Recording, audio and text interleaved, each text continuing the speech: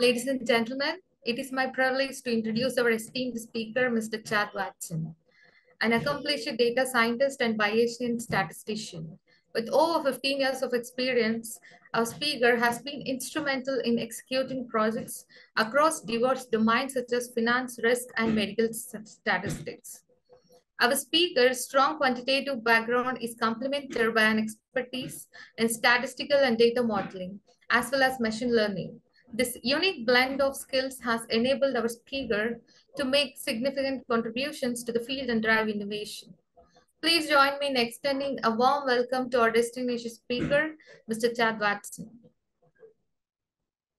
Hi, good morning or good afternoon, depending on where you're from, I suppose. But I suppose everyone is morning or maybe early afternoon. Okay, so my talk today is actually looking at Laplacian approximation. So let me share my slide. Okay, share screen. Share. Is everyone seeing my screen? Yes, now it is visible. Okay, so let's now from the beginning. All right, so my presentation, everyone seeing that? Yes? Yes, it's visible. Yes, yes. Okay, awesome. Let me just minimize this. Okay, so my talk today is actually using Laplacian approximation to calculate oil in place. Okay, so I promised it would not be maths, although the topic is very mathematical. The idea behind this is trying to look at small and medium-sized enterprises that may not be able to employ some of the expensive technologies that they use to make some of these calculations. So in this presentation, I would probably start off, not probably, I will start off with how to calculate oil in place, what current techniques that they use in terms of estimating this, common applications, the distributions that we normally use when it comes to petroleum risk. I would then look at the issues with SMEs. The reason why I'm looking at this topic, and now Laplacian approximation is actually a way of finding the expectation, the maximum expectation for the mean distribution for using a posterior distribution. Now that's a Bayesian framework. It's technically not a Bayesian framework we're looking at, but because we're looking at expectation, and in petroleum risk, we sometimes use what's known as pseudo MCMC algorithms, and you would have heard MCMC algorithms before. It's usually relates to posterior, but the reason why it's called pseudo is because you technically don't have an expectation, so to speak of. And then I would look at the Laplacian approximation and giving you a little insight on how it's calculated. And we would do a comparison between what we have from a reservoir simulation and the Laplacian approximation. So I know it sounds quite maths, but I promise you I would put very few formulas and it should be easy to follow. All right. I say that and you have an equation. So this is basically the formula that they tend to use to calculate the oil in place. So stock barrels and oil in place. So basically, when you calculate the ANH, is basically looking at the volume of the rock. BOI is basically formation volume factor. SWC is the saturation of the rock, and phi is God, I'm forgetting my Greek letters now. It's basically the porosity of the rock. So these are all factors that contribute to whether or not what's the oil in place in a reservoir. So before we extract this, what do they possibly use in terms of calculating? So we have pseudo MCMC, like what I mentioned before. So you use a Markov chain. So basically, like you use a formula and you kind of create iterations, all the possible values based on the likelihoods for each of the different parameters that you see in the equation before. And it creates an estimate, and it's usually a distribution, somewhat of a distribution where you more or less get the maximum value, which is the mode. You also use reservoir simulations. Now, you use packages like Eclipse or CMG, which are notoriously quite expensive. Or you use hybrids. So basically, you try to cut down the computational costs. So you probably use a hybrid model of using MCMC as well as some reservoir calculations, and that's going to be able to calculate the area, so to speak. Right. So, like, yeah, I mentioned this. So we use packages like Simulink, Eclipse, CMG. So those are all packages that we tend to use for programs that are generally quite computationally taxing. So how do we approach this now? So there are certain distributions when you're looking at petroleum risk that we look at. So we have uniform and triangular distributions. Now, let's say, for instance, you want to look at the saturation of rock, for instance. You know it's going to be between 0.1 and 0.4, but you don't have any idea what it will be. So you may actually use a uniform distribution. Now, when would you use a triangular distribution? Triangular distribution is basically now, I know it's between 0.1 and 0.4, but I think it may be closer to, let's say, 0.23. So it will have a peak to around 0.23. So it's sort of shift your distribution a little bit where you actually have a larger likelihood of being around 0.23 as opposed to, so the distribution shape tends to look more triangular as opposed to a uniform, where it's basically a flat line where it could be any value in between, and that's the training. Now, generally, that we tend to use triangular distribution when we do have some insight. So when you perform some certain amounts of well tests, then you would get that sort of information out of there. Other one is exponential. So we tend to use decay. When you're looking at a decay, we tend to use an exponential type of distribution. So that's another common distribution we use. And these distributions are usually somewhat easier to encode when you're looking at trying to make calculations. And of course, everyone use the Gaussian, the normal distribution. So we tend to use that a lot in a lot of applications. So and it's easy to integrate the normal distribution into your equation. So these are the common distributions that we look at when we're looking at petroleum risk.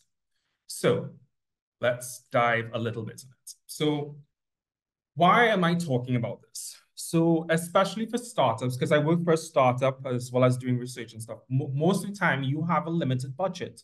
You have a limited budget in order to perform some of these calculations. So you may not have all of these things. So you have to be clever in the way that you approach these things. So you have to now explore CMG. We tend to use CMG a lot, but it's quite expensive and it takes a very, very long time to calculate the actual reservoir calculations based on different topologies and stuff on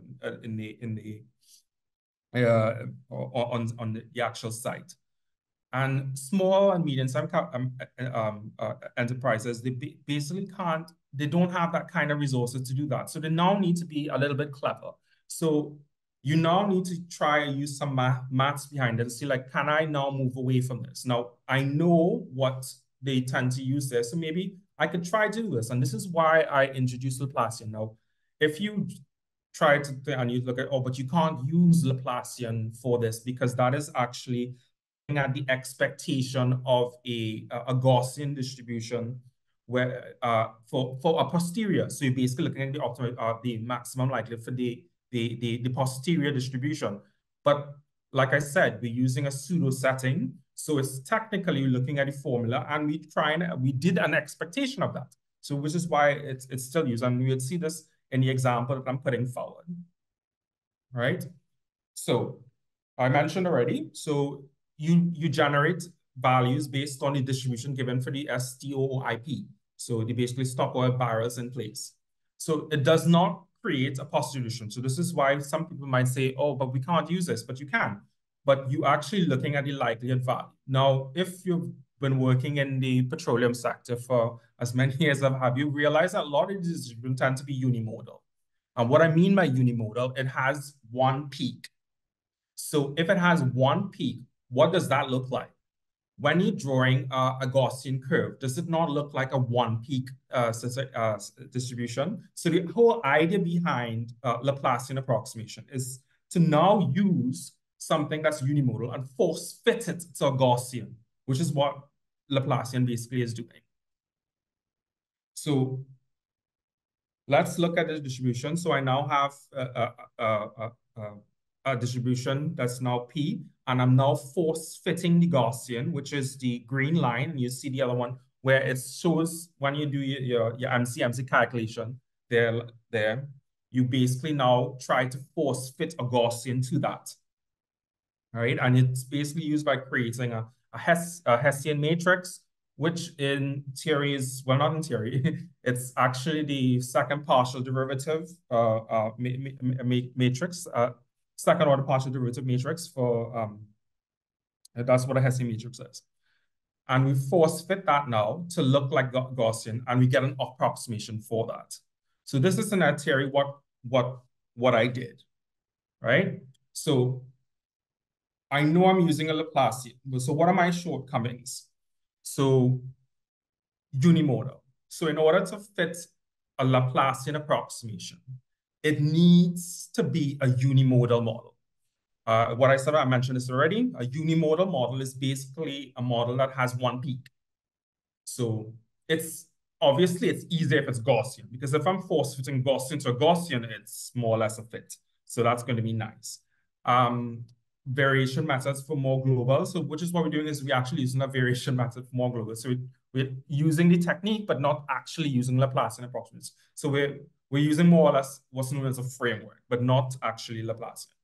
So variation methods are more global. So you tend to use those things for Laplacian, which is what we're doing now. And you have to understand, like, even when you look at any sort of setting, you look at what assumptions may be invalidated and how would you approach certain things. And this is one of the techniques that you need to go through when you're looking at any sort of computational method, how you go about validating your model, so to speak.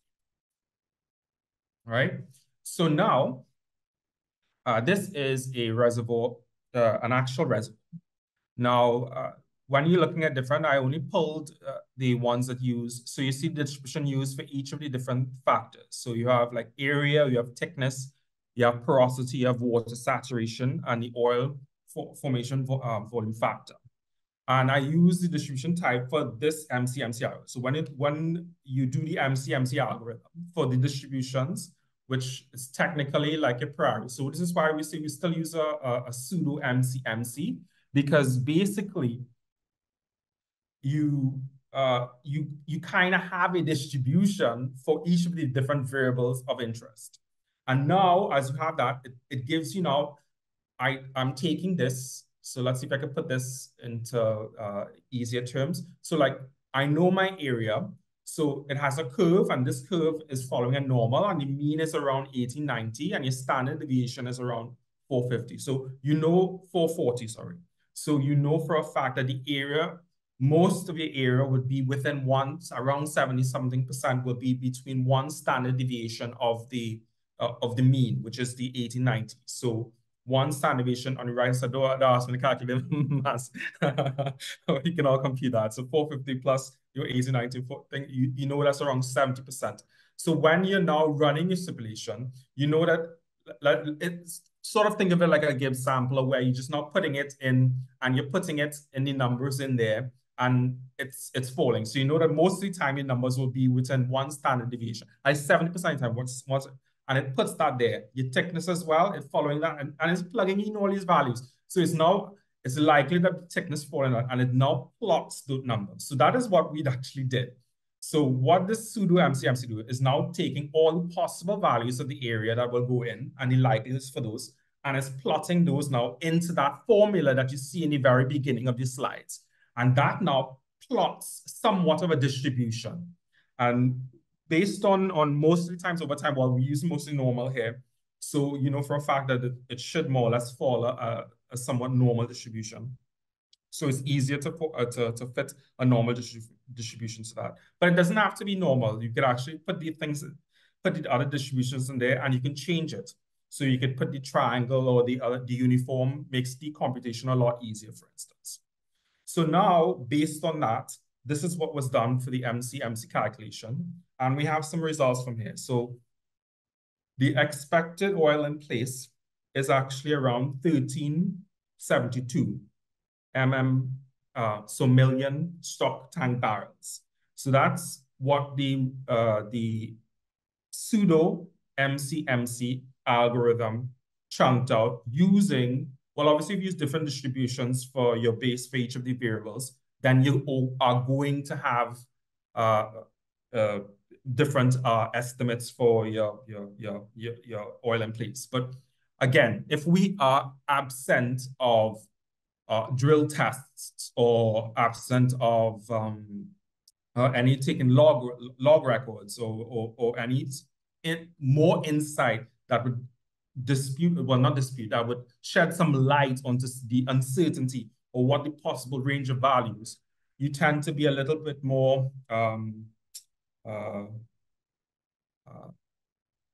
you have a lot more variabilities that you try to be a little more sensitive in terms of calculating. And it plunks out these sort of values for you. So when you look at this is my MCMC algorithm, and you look at the chi-squared value and the chi-squared test, you basically know that's likelihood. It's still between there. So you are now saying that it's quite likely that this is around the value that you're getting based on what you're seeing for this statistical test around of this. So I'm saying the MCMC algorithm is around 1372. So that's what we're going to be using to compare, because I'm comparing the Laplacian approximation to the MCMC algorithm. So now let's look at how we calculate this. So as I mentioned, the mean is 1372 and the actual oil in place is 440 million stock tank barrels. So that's way off. That's you overestimated. So the MCMC algorithm overestimated, and that happens a lot, which is why we need to be a little more, we have to use techniques when we're looking at things. We need to use techniques that would look at the sensitivity of each of these. So you now have to test on your model, if you change the value by a certain much, how much more sensitive it's going to be, so that I don't run into this sort of problem. So this is even one using the technology. So this was generated using Eclipse. So this is actually using one of the tools that they tend to use in in calculating this. And you realize you overestimate it by a lot. So you tend to put, but that could be due to many factors. Like for instance, when we were looking at the Angostura well, and we did the reservoir calculations for that, they didn't take into account the geology was highly faulted. So you have a lot of pockets. So the actual oil in place was a lot smaller than what was given, and the capital demand for that was quite high in terms of being able to go ahead and drill the test. So we need to be a little bit more strategic when you're looking at things like that. And these are things that we need to look at when we are trying to calculate the oil in place, because you need to make sure and do sensitivity checks. So all of these, you don't run into overestimation. Well, at least you tend to overestimate sometimes, but at least be a little more strategic in when you're doing that. So now, this looks a little bit crazy, right? So look, I'm just going to walk through this a little bit closer, because it looks quite mathy, and I promised you it wasn't going to be mathy. So what is expectation? So expectation, you can think of expectation as the integral of x by the probability of x. So if you're doing statistics and you look at the expectations, whether it's discrete or it's continuous, you're basically using the expectation of x times x. Now, remember I said we're force-fitting normal distributions. So if you look at that, on the first bit, you realize from the first part of the equation, which is the formula for the STOIP. So that is the formulation you use to calculate the oil in place. And everything after that are all the normal distributions, considering the normal distributions, and we use normal distribution each time. So what does this look like to you? A formula times a probability. So the likelihood that occurred, and which we are using from a normal distribution. So technically, what I'm calculating here is an expectation. So it's an expectation of the formula. So it's not as you would normally introduce like a posterior distribution, but it is still an expectation. So it's easy to integrate, and it's very easy to integrate a normal into because there are lots of techniques that we could use to do that. But that's what we're doing. So now, if we look at, and I said I wasn't going to be math, so I didn't go through how we calculate the partial, the derivatives or anything like that. So using that equation there, I then now calculate what the oil and place with the same parameters. So if you look at, if I go back, if you look at the MC-MC algorithm that they used there, and you see the different distributions with the mean and the standard deviation. I use that same information from there to put it back into this here as an operation when I started to optimize the equation, and I pulled out the value. So what I got was a mean of 853 million stock tank barrels. So, but remember, the actual oil that was in the reservoir was 440 million stock tank barrels. So it's overestimated as well. But if you look at the MC-MC algorithm, you see it's 1372 as opposed to 440. The overestimation using the MC-MC is much greater than with the Laplacian value, right? And like the same sort of statistics, you look at the chi-square test and what's the likelihood of that actually occurring. And the reason why we use chi-squared is because I'm using a chi-squared is when it's easier and you try to not work with the distribution. So it's a very good non-parametric approach when you're trying to test the statistical significance of something. So we tend to use chi-squared a lot because you don't need to have, it doesn't need to adhere to all the different assumptions. Like for instance, if you're dealing with a logistic regression, for instance. So if you're using logistic regression, you know that linear regression, you know you need to have constant variance. You know you need to have homoscedasticity, which is basically constant variance. You need to have non-collinearity. Those are all assumptions that you need to adhere to. But when we use the chi-squared, it's technically a non-parametric test. So we don't need to adhere to all of those assumptions. So it's easier to go by with someone looking at that. So that's why we tend to use chi-squared a lot, especially when it comes to biological substances as well. Chi-squared test is quite powerful. But you realize from the Laplacian approximation that it's smaller. So this is now showing, okay, Laplacian is less computational tax. Now, I know it looks quite confusing, but when you're doing the whole approximation, you're now using, doing the approximation, the MC-MC algorithm, what it does is computer puts on, you run through 1 million iterations. And when you run through 1 million iterations, by putting 1 million values of all the different possibilities, it plunks out the value that you see that you have from the MC-MC algorithm. The Laplacian more or less does the same thing, but it's less computationally taxing than the MC-MC algorithm because I'm now force-fitting it to a Gaussian that I know is easy to integrate out. And this actually provides a much better approximation to the oil that's actually embraced. So this here is a technique that we can use, and I think we need to use it more and think outside the box when we need to find clever ways of trying to minimize costs, minimize things like computational taxation on anything, and you're able to see it. So understanding the procedures on how to modify perhaps assumptions is quite important. It's quite important.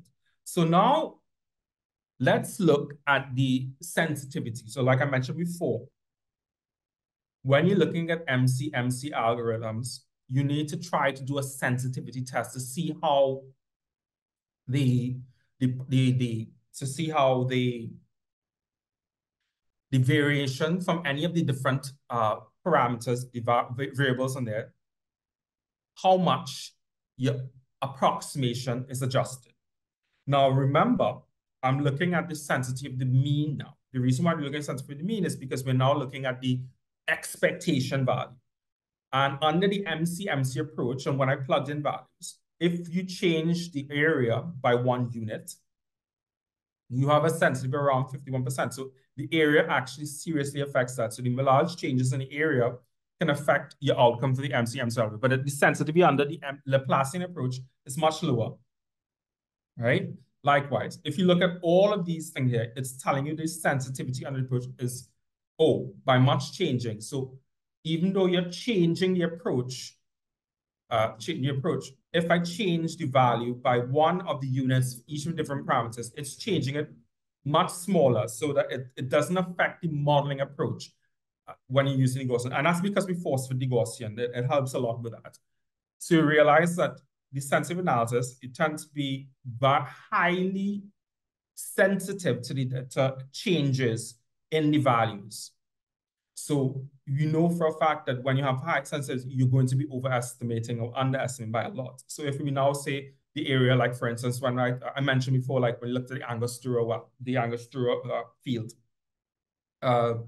they basically overestimated because the area that we were thinking of is actually much less. So the fact that when you put that into that model and you put that there, so if we had actually used Laplacian at that time, we might have actually realized that, okay, this would have been smaller, and you might have been able to know how to approach funding, or you would not, people will lose their jobs, so to speak, because if you predict that you're going to have this amount of oil and you have much less oil, then obviously you're going to now have, you're spending a lot of money to produce and do well tests and do thing tests, and then afterwards, in the end of the day, you don't have as much oil as you think you do. And that's usually a problem that we have a lot when you look at those things. So you need to have more robust techniques. And this is just to show you that this technique is actually a little more robust in terms of knowing how sensitive that you're looking at in terms of the parameters. So this is what I have under the sensitivity analysis. Right. So as I promised, it was not MATSI. So MC approach was overestimated, but much more than the Laplacian approximation. So those are the key takeaways. So I know for a fact that this approach can be used in calculating the oil in place. Now remember, these are preliminary results for algorithms. So these are what you normally calculate beforehand. So it helps to give an idea of how to go about, how to budget, how to do things. It's always better, as with anything else, it's always better when we have more data. So if we have more data, we can provide more accurate models and better estimates. But in the absence of this, we tend to use techniques that we use all the time and have information. Like for instance, if I looked at a well in a somewhat similar region, I know that the porosity rock is usually around that if it's usually the same type of formation, but or not. So this is what you generally have to do. So this is what I had to present on Laplacian approximations, and I believe they would share the slides with the participants. You can have a look at where I pull the reservoir, because I use a public reservoir, and you can even look at what we use. And I think there's a Petroskills gives a nice course if you want to get into how we calculate petroleum risk and decision analysis. It gives you an idea of the type of distributions and some of the things that I've mentioned. They would do the same thing. So this is what I have presented, and that's me. Now, usually when people have to present maths, people tend not to ask questions, but I hope I sparked your enthusiasm to perhaps ask me something. So shall we open the floor? Congratulations for a beautiful presentation. Thank you, thank you. So do we have any questions? No, just a comment. Just a comment. Let's hope that we can all work together into having projects, and I really suggest applying for grants, for research grants. Yes. Well, I'm actually currently working with, so one of the projects I'm involved in right now is using AI to try and build a better learning algorithm to calculate the economy. So we're using we're trying to use more sustainable energy now. So that is getting from solar. But these energy communities have batteries. So everyone have these batteries, and they now sell the energy back into a community, and they usually have a figurehead that. So now I'm creating an optimization algorithm to basically try to maximize that so we can actually have better sustainability. So this is now somebody texting that already looked at. So that's what we're in. So yeah, that's actually one of the functions with the FCT. So the institution in Portugal is the FCT. That's great. Congratulations. That's wonderful. Did you publish that? It's I think in the process of getting the paper published. So it's one of the works that I'm working on getting published. Dear Professor, thank you very much. Now, that was a great presentation. I think there's a question from dear Sebastian. Ask, please.